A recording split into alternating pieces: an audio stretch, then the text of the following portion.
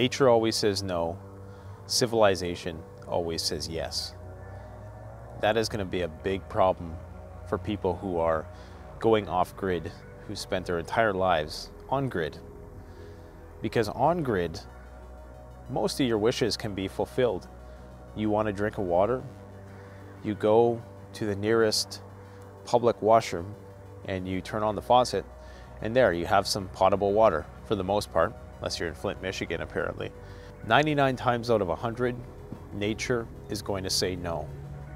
Doesn't matter if you're experienced or not, nature is going to say denied, try again.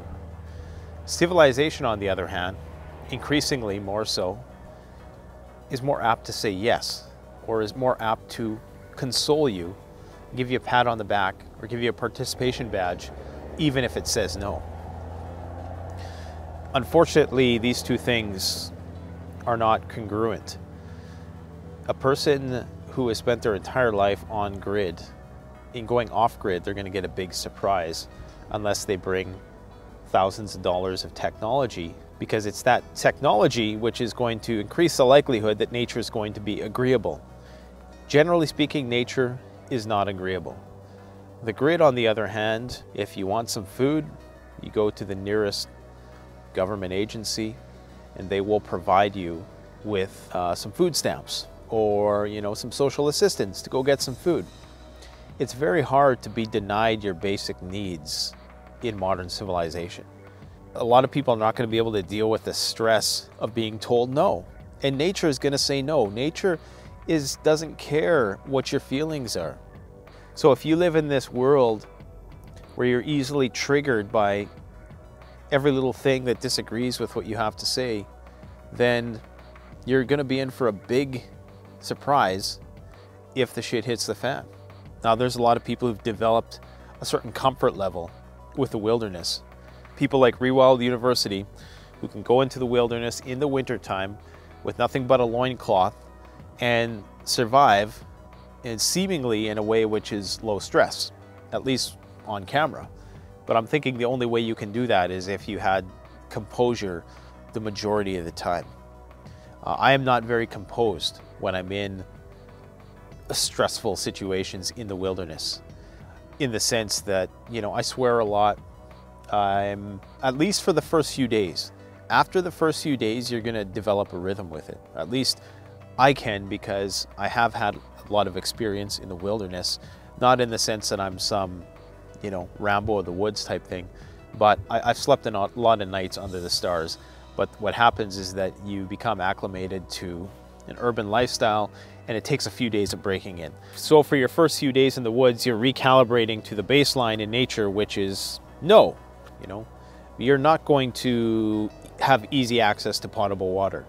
You're not going to be able to catch a fish at this time of the day with the bait that you're using.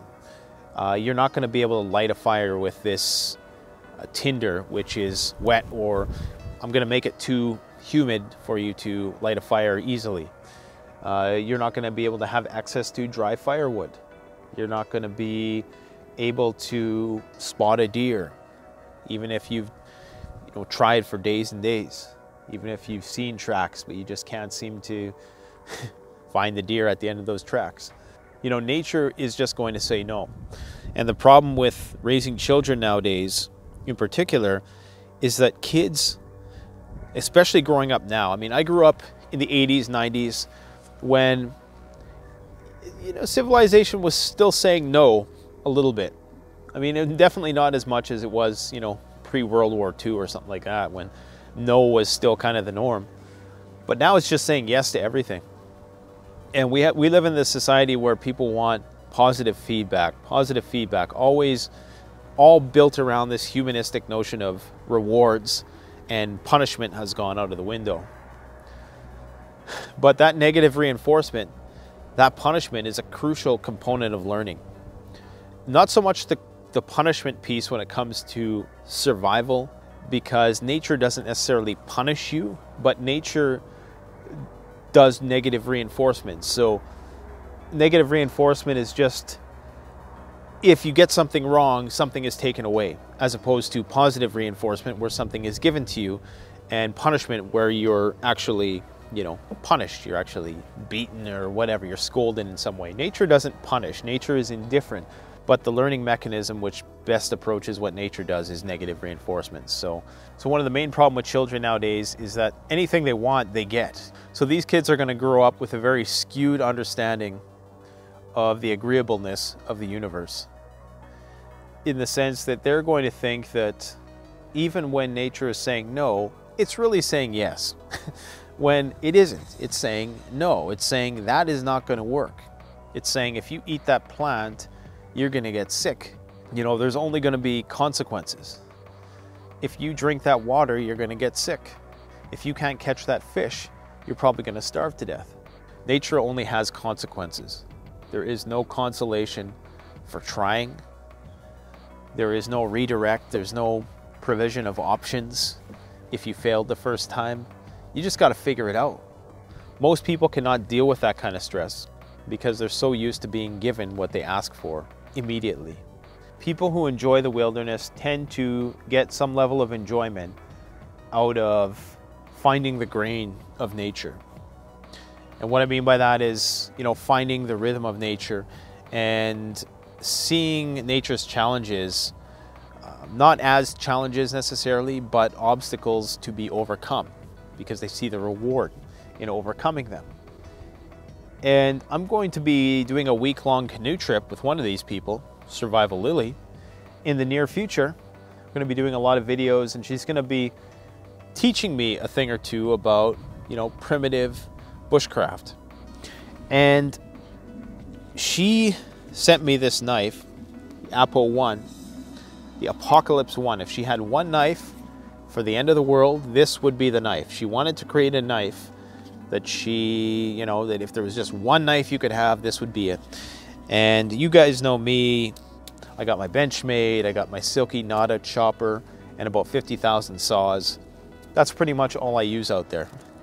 But I'm pretty excited to strap this knife to my Molly webbing on my backpack, because it is a really nice knife. It just feels nice. It's a variation of another kind of knife. I'm not exactly sure which one it was, but she made some modifications to that design for it to be better suited to a do-all, end of the world as we know it type knife. So I'm going to check it out. I'll probably do a review on this in the near future. If you want one of these, I'm going to post a link to Survival Lily's channel. So stay tuned for upcoming adventures with All American Prepper and Survival Lily in the wilderness. Oh, I can only imagine the comments now. One of the greatest gifts you can give a child is to say no. And there's so many parents who don't want to say no to their kids, but I'm telling you, when they grow up, they're going to be said no to a lot. They're going to be said no to by the police. They're going to be said no to by their employers, by the tax man, by the doctor, by the mechanic, and they're just going to have to deal with it. The problem is they're not being told no enough, and just no, period. There's nothing wrong with no, period. There's no better learning paradigm than the one that we've evolved for the last 100,000 of years. And that's basically, if you can't have something, you don't get it, and you need to try another way. Children need to be told no to better prepare themselves for a future which is going to be wrought with no's, especially if this wonderful civilization we have falters. You know, me and my old man didn't get on well when I was younger, and but I realize now that a lot of what he said was right. You know, I realized that what he did prepared me for the world. The worst thing you can do for a child is spoil them. We have this weird understanding of child abuse nowadays, that if you say no to a child, or if you scold them in some way, shape, or form, that that's a bad thing. The only way to prepare them for the rigors of adulthood is to teach them deprivation to some extent. And that's a gift. that you give to them. Because if you don't instill that within them early, they grow up with all kinds of weird problems.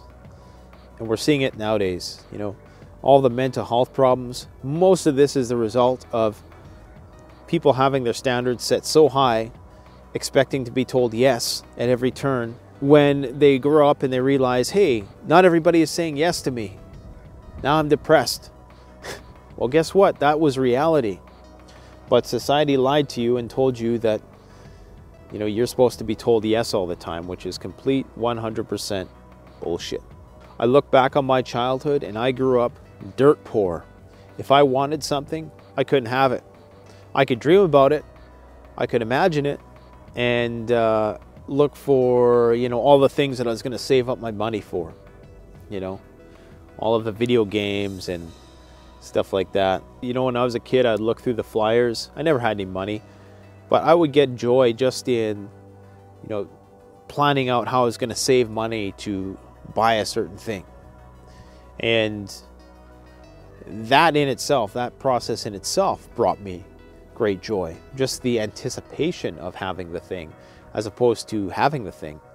And then I went over to friends' houses and they had all this stuff, but they weren't happy. You know, they were swearing at their parents, and it's just like, holy hell. I mean, I grew up in a Caribbean household, and if you cursed at your parents, you know, it was on. And look how these kids grow up. You know, they grow up entitled. They're so soft. They buckle at the slightest bit of pressure. There's a lot of people who are not prepared to survive off-grid for a few days, much less indefinitely, because they're so used to being told yes. And then shit hits the fan, you better get used to hearing the word no, because it's going to happen a lot. Because remember, 99 times out of 100, nature says no. 99 times out of 100, civilization says yes. Those two things are incompatible. So if you want to know why you're stressed when you head out there into the wilderness and you can't get what you want, that's why. But there's also now a resurgence in people who don't want to be told yes, because they realize that, well, if I'm told yes all the time, there is no natural pleasure in things. If I'm always being told, yes, you can have this, yes, you can have that, then where's the enjoyment? Where's the fulfillment in yes if you're always being told yes? So people thrill seek, and they voluntarily put themselves in situations with substandard living conditions in order to rough it so that they can take pleasure in the small things again. There's nothing like having a meal over a fire after a day spent bushwhacking through the woods. There's nothing like it. That meal will taste better than you going to the ritziest restaurant you can imagine, because it's the contrast. You know, you just went through hell, so now you can experience heaven. If all you experience is heaven, heaven ceases to be. Let me know what you guys think in the comment section. Thanks for watching Canadian Prepper. The best way to support this YouTube channel is to support yourself by gearing up through CanadianPreparedness.com or BugoutRoll.ca. Premium quality gear at the best possible price using the incredibly secure and easy to use Shopify platform. We offer free shipping to the United States for orders over $200 USD and free shipping to Canada over $75. So support the channel by supporting yourself.